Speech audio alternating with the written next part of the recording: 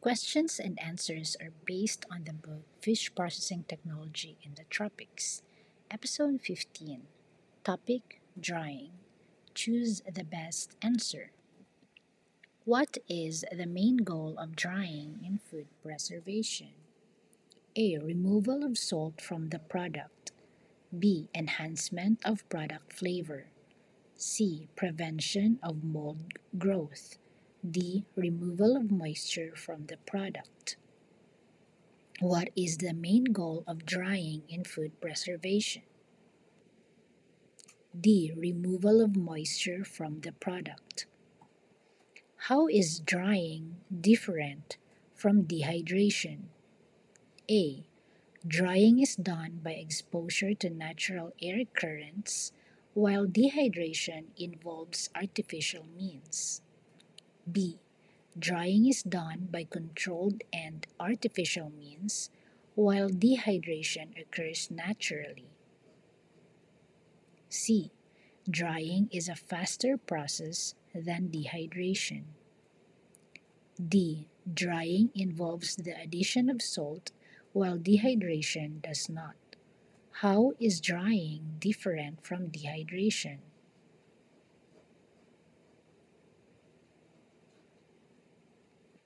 A. Drying is done by exposure to natural air currents, while dehydration involves artificial means. At what moisture content does drying prevent the growth of many spoilage organisms? A. Below 15%. B. Below 25%. C. Below 30%. D. Below 35%. At what moisture content does drying prevent the growth of many spoilage organisms? A. Below 15%. What is the moisture content at which mold growth is completely suppressed? A. 5%. B. 10%. C. 15%. D. 20%. What is the moisture content at which mold growth is completely suppressed? B. 10%. What natural elements are commonly used to aid the drying process? A. Water and sunlight. B. Wind and air currents. C. Fire and heat. D. Frost and ice. What natural elements are commonly used to aid the drying process? B. Wind and air currents. What does water activity measure in a foodstuff? A. The total amount of water present in the food. B. The ratio of vapor pressure in the product to that of pure water. C. The level of biological activity in the food. D. The availability of water for chemical reactions in the food. What does water activity measure in a foodstuff?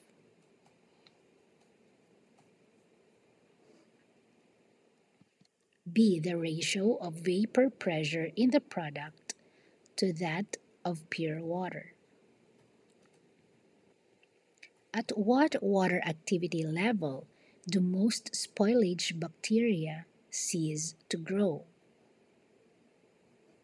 A. 0.9 or below. B. 2 or below. C. 2.5 or below. D. 1.5 or below.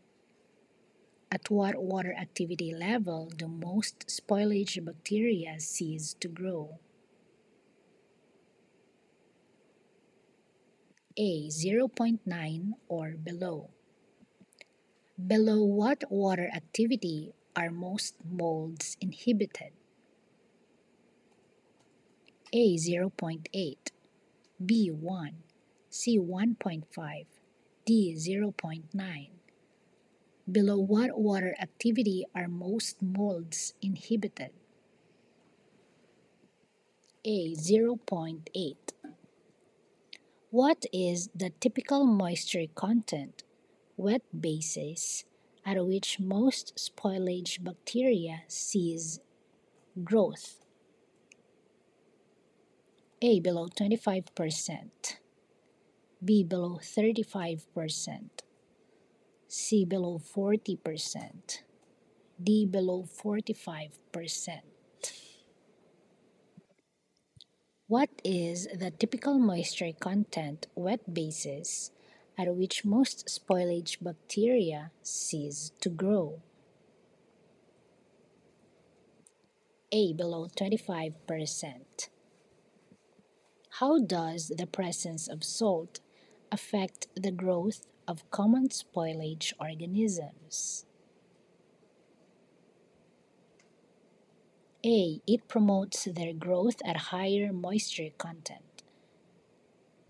B. It inhibits their growth at higher moisture content. C. It has no effect on their growth. D. It depends on the type of spoilage organism. How does the presence of salt affect the growth of common spoilage organisms?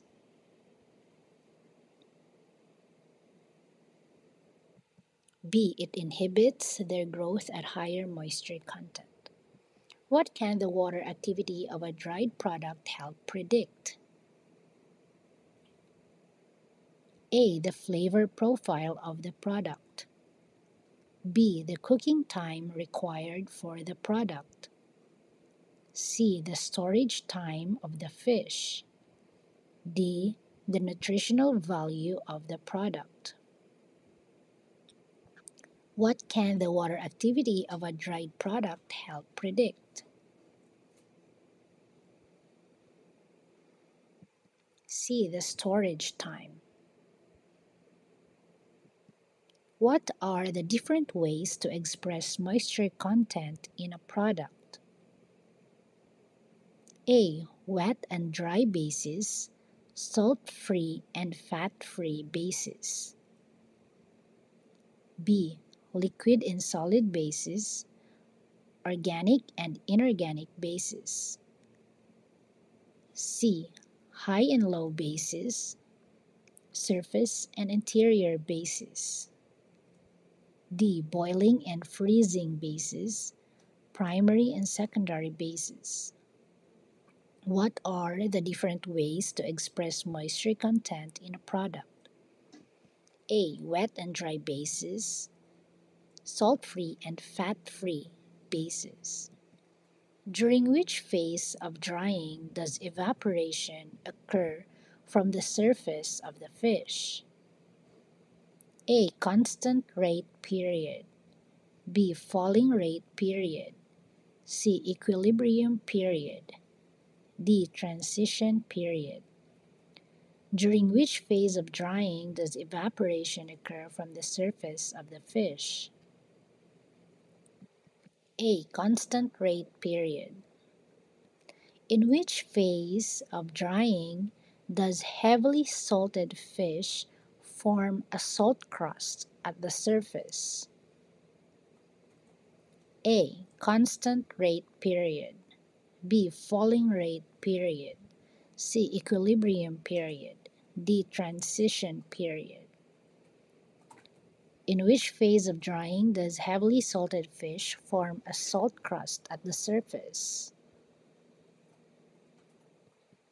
A. Constant rate period. This phase is generally characterized by a slowly decreasing rate of drying. A. Constant rate period. B. Falling rate period. C. Equilibrium period. D. Transition period. This phase is generally characterized by a slowly decreasing rate of drying. B. Falling rate period. In general, evaporative drying requires a short drying time for A. Lightly salted fish. B. Strongly salted fish. C. Thicker fish. D. Larger fish. In general, evaporative drying requires a short drying time for B. Strongly salted fish. The second phase of drying is referred to as the A. Constant rate period, B. Falling rate period, C. Equilibrium period, D. Transition period. The second phase of drying is referred to as the B. Falling rate period. What kind of fish is usually used to make dried in the round or whole fish? A. Sardines and anchovies, B. Tuna and mackerel, C. Parrotfish and rabbitfish, D. Salmon and trout. What kind of fish is usually used to make dried in the round or whole fish? A. Sardines and anchovies. How will you describe the color of dried in the round or whole fish? A. Bright white, B. Reddish brown, C. Dull white to yellowish, D. Pinkish. How would you describe the color of dried in the round or whole fish? C. Dull white to yellowish. What is the recommended maximum moisture content for commercial tuyo? A. 10%, B. 20%, C. 30%, D. 40%. What is the recommended maximum moisture content for commercial tuyo? D. 40%.